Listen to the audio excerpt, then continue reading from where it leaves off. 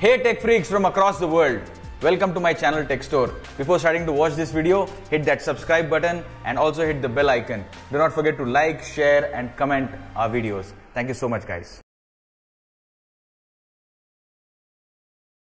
Hey friends, I am Anand, your tech guide from Tech Store, and in this video I'm going to be showing you the Dell Inspiron G15 5511. This is the successor of the 5510 and we have it hands-on with us. So if you are planning to buy this laptop or you want to upgrade and in a scenario you've already purchased, then this is the video you should watch.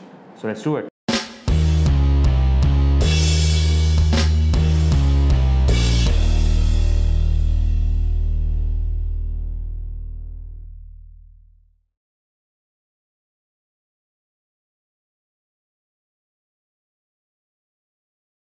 So we have the grey variant of this particular series, and as you can see, the same design which was there in 5510 has continued. You have this semi-textured finish over here, the V over here is textured and the remaining part is matte finish, giving it a good design element.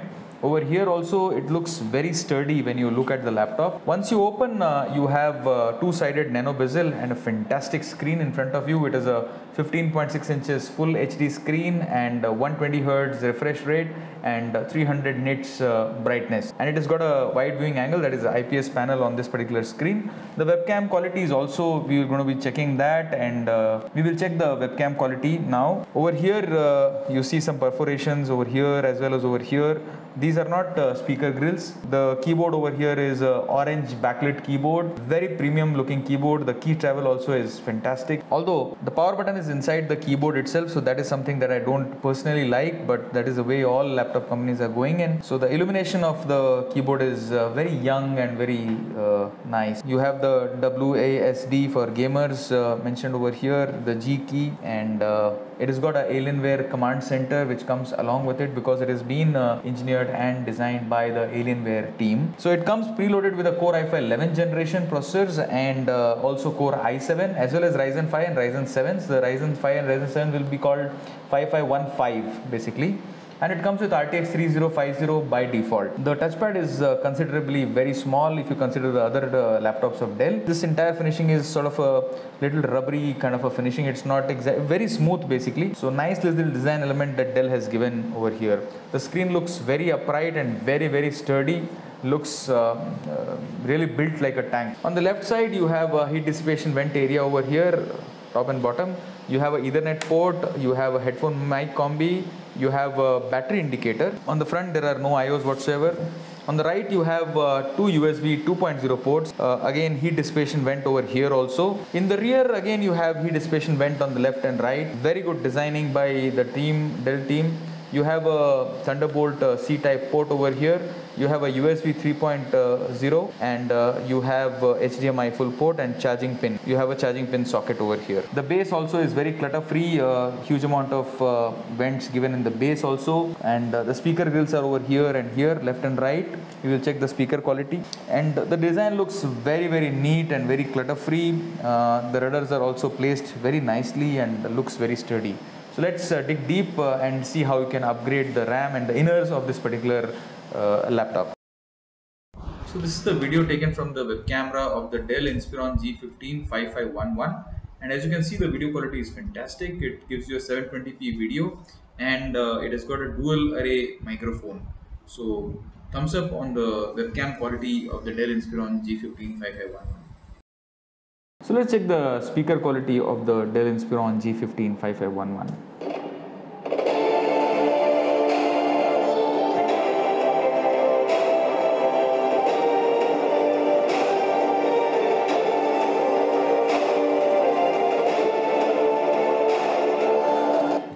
The speaker quality is fantastic. There's a good bass in the speakers that they have provided. Even the loudness is there and it's not tinny whatsoever. There is a good amount of depth in the sound that comes out of the speaker. So big thumbs up on the speakers on the Dell Inspiron. So this is the command center, the fusion part of it. It will show you the current clock speed at which the processor is running, the GPU as well as the memory that it is being used, and the temperature analytics also. On the left you have again a temperature analytics. So you can change the thermal profiles over here. That's a very cool option that Dell has provided. the history of the temperature that you've had, and the GPU fan history, the fan speeds,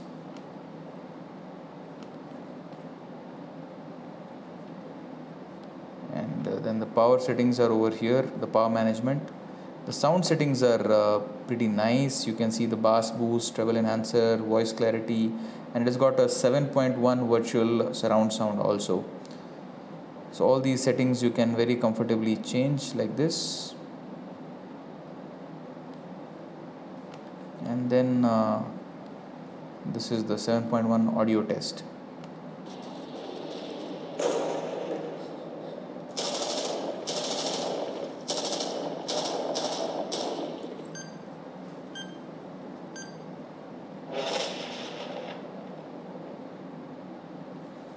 So this is the way the audio clarity is of this particular Dell Inspiron G15.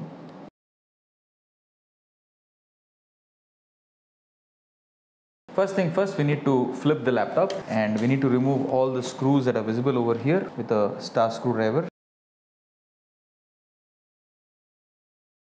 1, 2, 3, 4. These screws will not come out, so we'll just take a triangular prier like this and start prying from the sides, which have already been protruded because of these screws.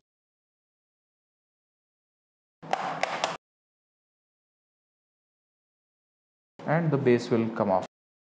So these are the inners of the Dell Inspiron Gaming G15 5511. So these are the two fans over here, the Wi-Fi chip, the M.2 SSD 1 area. This is the M.2 SSD 2, the two RAM slots, the battery over here, and the motherboard over here. So literally everything is visible. The speakers are also over here. So let's start with the battery first. You need to remove this connector from over here. Just pull it out very gently and it comes out. Now you need to remove the screws that are there. We can remove it like this. Just need to pull it out and the battery is out. So the battery is a 56 watt hour battery that Dell provides, and the power ratings are 13.2 volts and 4650 mAh, and the part type is 8FCTC. So this is the same battery that you need to buy in a scenario you want to replace the battery. And there is this connector over here. In a scenario it does not come with a connector, you just need to remove this particular connector. Just need to remove this protective tape. You remove the protective tape and you just need to put it out like this. So this connector comes off and you can take another battery and very comfortably you can again fit the connector to this battery like this and put the tape. Let's keep it on one side. Now coming to the part where the RAM is, so over here there are two RAM slots, so you can upgrade this particular laptop up to 32 GB comfortably, 16 plus 16. As of now the RAM that is there on this is a 4 plus 4 GB by default if it is a 8 GB model.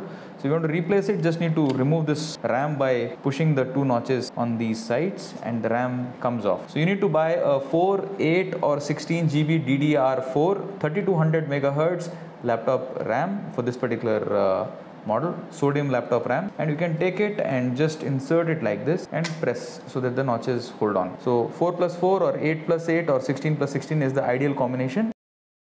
Coming to part where the SSDs, there is one SSD over here, another SSD over here. You can use a M.2 2280 NVMe SSD. This is the capacity might be 1 terabyte, 500 GB, 480 GB, 256 GB or 2 terabyte also. Just take a similar SSD like this and you need to insert it over here like this and just leave it. The design is such that it automatically clutches on and you don't require a screwing over here, but advisably we would request you to just tape it a little over here so that over the usage it should not come off. You can just tape it over here.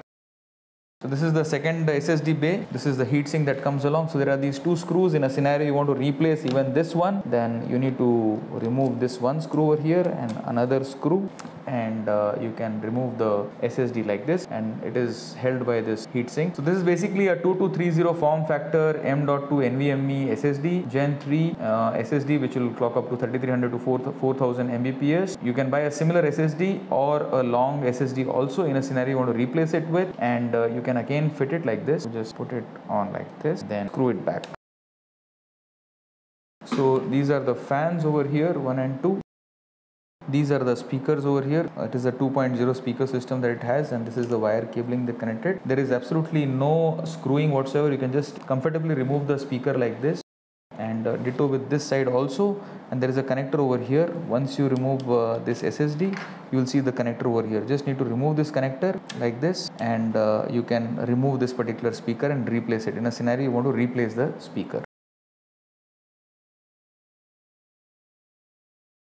So this is the DC jack over here. It is connected to over here. In another video we will completely remove this casing over here and show you how to replace the DC jack also. The VGA display cable is not visible over here, as you can see. So this is the keyboard connector. So if in a scenario your laptop's keyboard is not working and keys are getting pressed, you just need to remove the keyboard like this. Just need to remove the keyboard connector, and it will get disconnected, and you can use a USB keyboard for powering on. Just need to, at this point of time, put it back. This is the backlit connector. This is the touchpad connector over here.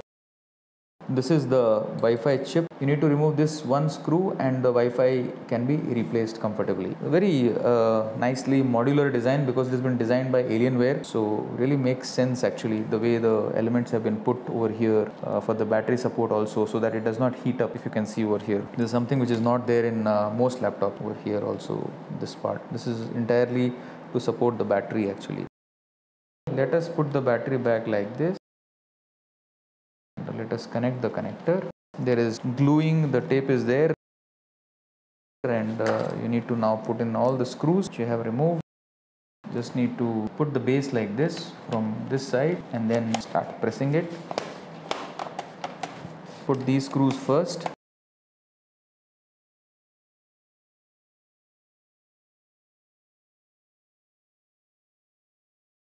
Just need to power on. The logo will come a little late when the first time you upgrade or do any internal changes in the laptop. Don't worry, eventually it will boot. This kind of a screen will come. Just press continue and it will go ahead.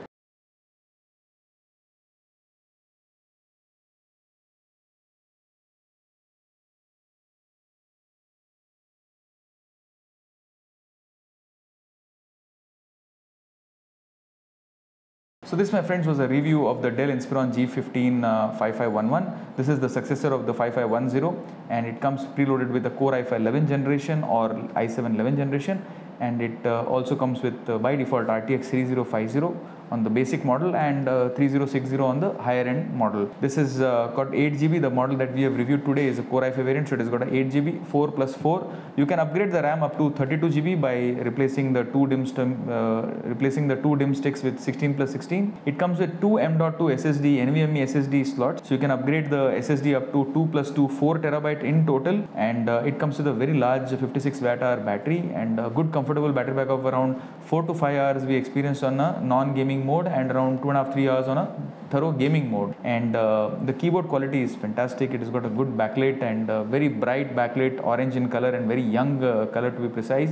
And the camera quality is fantastic. The webcam that they have integrated 720p video, and the screen quality is again top notch. It has got a wide viewing angle screen, 120 Hz, although we would have expected it to be 144 at least, but 120 is what they have given here. And the speaker quality, again I should mention, is out of the block. At this price point here in India, somewhere around 70,000 rupees, the entry level 5511, this kind of quality and the build that this particular laptop has is incomparable to the other models in the same category.